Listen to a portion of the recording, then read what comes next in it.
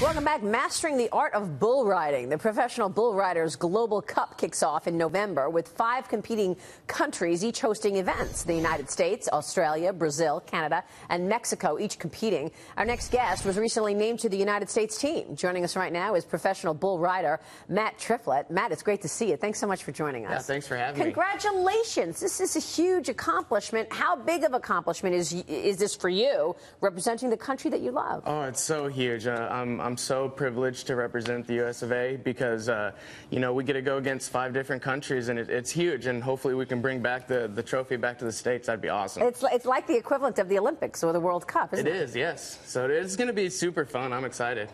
Well, what do you think about when you get on this enormous beast and it's about to look your way? I want to know that. I'm a little crazy. No, I'm just kidding. You know, I get a little nervous, but I think that's just due to putting so much pressure on myself because I want to succeed so much. Well, that's one of the things. I've gone to bull riding a lot over the years, particularly here at Madison Square Garden. And that's one thing that until people actually go and see you guys, the animals, the bulls are the athletes too. Oh, tremendously. The bulls. And there is that sense of like, it's like man versus beast and athlete versus athlete. That's incredible. And is it like a horse? Like you have your own horse, you know, you have your own bull that you've been working with for a while? No, you know, it's always a different bull. We have stock contractors that raise these bulls, treat them like family. You know, they wake up before they eat, they're feeding these bulls just because they're worth so much money. And just like you said, they're athletes just like us. And they're such a big part of our show that they take care of them. And like I said before to many people, is if we even scratch these bulls a teeny bit, we get fined tremendously, and we could even get kicked off tour. So we treat these bulls with respect and, you know, just like they're our own. They're extremely valuable. They're extremely valuable. Do you? I think we're watching videotape. You ride with a helmet? I do. You know, with our sport, if we're sitting on the sideline, if we're hurt, we don't get paid. So I try to wear things that, you know, prevent me from sitting on the sideline. So, yes, I think it's very smart to wear a helmet. There are a few riders who don't, though. There are, still. Yeah. Yep. What was the most exciting ride or the scariest? You know, I'd have to say the most exciting ride for me was at the World Finals. I was 92.5 on one of the bulls that no one really rides. And the scariest ride was at the finals when I had to, you know, I hurt my elbow and had to get Tommy John surgery. So it was pretty hard. That's incredible. How much money can you make from bull riding? You know, each event you can win $40,000. The year-end guy wins $1 million, and usually if you're in the top 10, you can probably usually make about $500,000. So it's not too bad. Wow. The PBR. When's the championship? What time of the year is championship? November. It's like the first. Is it in Vegas every year? It is. Yep. So you got to go to Vegas and go to the PBR finals. So fun. Yeah. Do you have an event this weekend? We do. Yeah. It's in Long Island at NASA. Coliseum, so it's going to be pretty cool. Yeah, you know, this is not a sport that we look at a lot.